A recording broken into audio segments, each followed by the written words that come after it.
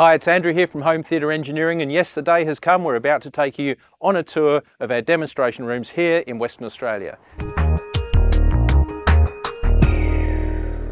A few years ago, there was a revolution in home theatre entertainment. We've got better equipment, better codecs, better picture, better sound, and we can now exceed some of the best cinemas in the world. The picture and sound quality is absolutely stunning.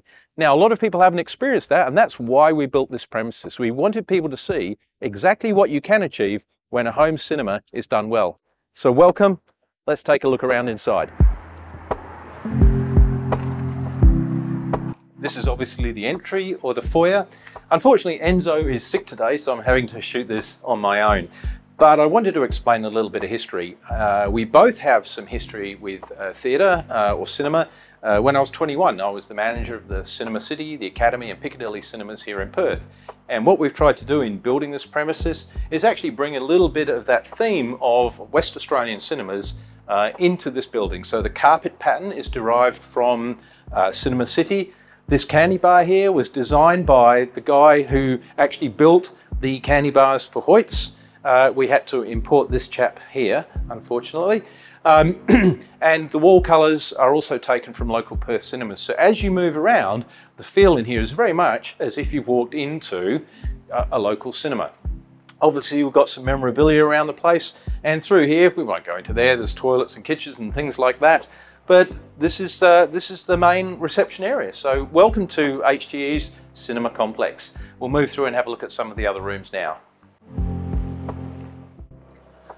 So this room serves two purposes. It's obviously a passageway that leads from one cinema to another, but it's also our bio box and a little bit of a display area. So we've got some memorabilia over here, Enzo's been the collector for a lot of this stuff, and obviously you'll recognise the themes and some of the iconic helmets and equipment that have come from some very classic movies. Of course, over here we've got Darth Vader, and we've got a collection of our discs as well that's available for us to play. Over here, this is an old CRT TV, and we've been able to get hold of over 100 trailers from original movies and TV shows, and they're just scrolling through there, and it's actually really fun to watch how the trailers are made. They're very, very different these days. Now, the noise you can probably hear going on in the background, that's this incredible machine up here. This is the Barco Freya. This is a 7,500 lumen projector, and it's so big we couldn't actually put it directly facing into the cinema room. So we've got a window up here with a mirror in it, and that shoots the movie directly into the cinema. So this is quite a piece of kit, and you probably saw our unboxing of that recently. Moving down here, we've got the equipment racks for this room, and I'll just see if I can open this up. In here, we have the Trinnov 32-channel audio processor, and obviously we can see the volume changing with that. We've got a Panasonic UB9000. This is the amazing MadVR, which we'll be talking about shortly. And then we've got the Taurus power supplies at the bottom. And in this rack here, we've actually got 5 Parasound amplifiers, and each of them is 5 channels on its own. There's 10,000 watts of power coming out of this rack alone. Let's take you through to the actual room. Welcome to Cinema One. This is our pride and joy. This is our flagship demonstration cinema, and what a room it is. So we'll start off with the screen. The screen is a Screen Innovations Unity microperf 180-inch screen. And that gives us plenty of really even light in the room. Sitting behind this are 6 speakers actually. They're rather amazing. They're the Wisdom Sage Line 2 speakers, and there's 2 stacked on top of each other, and they are bi-amped as well. And so a bit like these speakers here, they have an array of what are perhaps more traditional drivers, and then they have their PMDs, their planar magnetic devices. But they're shorter than these, and they're stacked 2 on top of each other. All right, so that's the front screen. Obviously, what are the rest of the speakers? What we're looking at here are the L8Is. These are the surround speakers, and of course we've got 1, 2, 3, 4, 5, 6, 7, 8. These are in Australian dollars about $12,000 each. The magic of them is they're a line source speaker, so as you get closer to them or move further away, the sound doesn't really noticeably change, which means we can deliver amazing sound in each and every one of these seats. And then in the ceiling, we've got the IC7As. You can barely see them. They're a round in-ceiling speaker. And those also have a more standard driver, and then they have the PMD, the planar magnetic driver as well. And there's 6 of those. So in total, we have, in terms of channel count, 1, 2, 3, 4, 5, 6, 7, 8, 9, 10, 11 on the bed layer. We've got 6 in the ceiling. Then we have some very special subwoofers in here. These are the S90s. Now these are an in-wall subwoofer, and they are the full height of the room.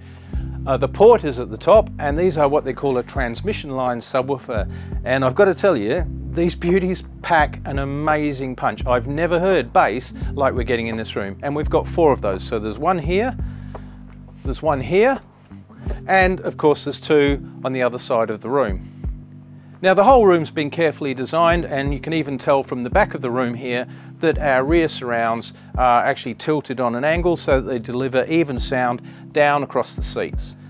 So I'm sitting in the main listening position. This is the best seat in the house, and it is so because of the speaker locations, because this is where it's predominantly calibrated to, and because of our seating position in relation to the screen. But it's also a great seat because of these seats. So we have here 2 different types of seats. One row is the Manhattan Brooklyn Pro, and the other row is the Manhattan New York Pro, and they're all wired and ready to go. So I can just sit back and relax.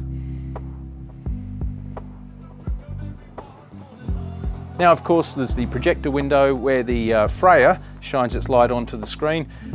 This is a DCI projector.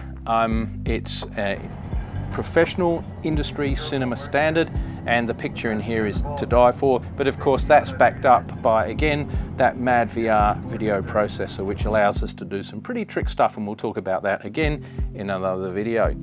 Let's take a walk down to room 2.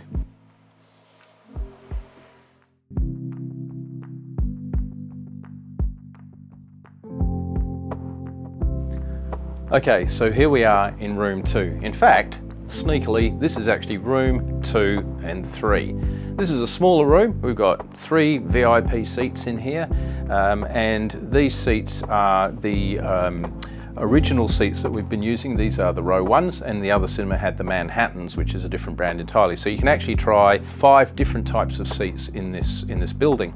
Let's take a look at the screen. This is a 144-inch Series 3 Screen Innovations woven screen, but behind it we actually have 2 rows of speakers. We have the Parasound P28s at the top, and we have the Crix Megaphonics along the bottom, and they're actually tilted so we get the right access or sound approach for the people sitting in the seats. And we can switch this room between a Parasound room and a Crix room pretty simply. Sitting at the front of the room are 2 REL 1205s, and at the back of the room are 2 REL 15-inch subs, one in the corner, and one's actually built into the ceiling here, which is fairly neat.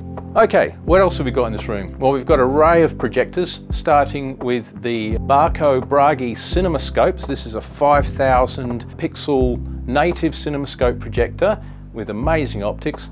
We've got the Sony 790 here, and we've got a BenQ as well, and that gives us a range, and we've got some more projectors coming, so we'll be able to preview each of those projectors in here, and we'll be able to do at least 5 of them, which is really neat.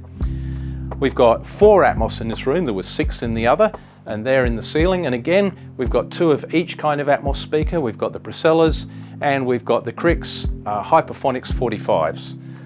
The Parasounds are the P5s, and then of course we've got our own custom factory built in Western Australia acoustic panels, and of course the DC2 diffusers here. But these acoustic panels again have a bit of a trick.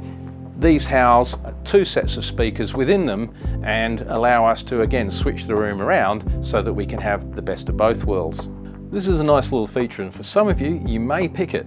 We had this custom built for us. This is obviously to house all our projectors, but we wanted a pattern or some sort of detail on the side of it. And if you think back to the original Star Wars and the Death Star, this is the very wall pattern that's on the Death Star walls, and we had that recreated here for this column, which is pretty cool. So there you go. At the moment, the complex has effectively 3 cinemas. The big one in cinema one, which we've just seen, this one here, which holds 2 systems, 5 projectors, and between them, people can then experience rooms at varying budgets and varying levels of technology. So that really brings to a close our tour of the new home theatre engineering cinema complex here in Western Australia. Why have we built this place? What we wanted to do was create a place where customers come and see a range of products set up in various configurations and can discuss their hopes and dreams with us. Unfortunately, Enzo's not here to share this with me, which is a real disappointment, but I've got Leonardo instead. So look, if you're interested in home theatre, get in touch. We'll organise an appointment for you to come and have a look and a listen and to experience these rooms. Room 1 is absolutely out of this world. If you've seen some of the posts and the reviews, the sound and the image in there is absolutely next level. So look, get in touch, contact us. If you're genuinely interested in getting a cinema, you're more than welcome to come and visit and we can discuss your plans with you. All right, get in touch through our website, or of course, we're available through social media, through Facebook as well. So from Andrew and Enzo here at Home Theatre Engineering, we look forward to seeing you soon.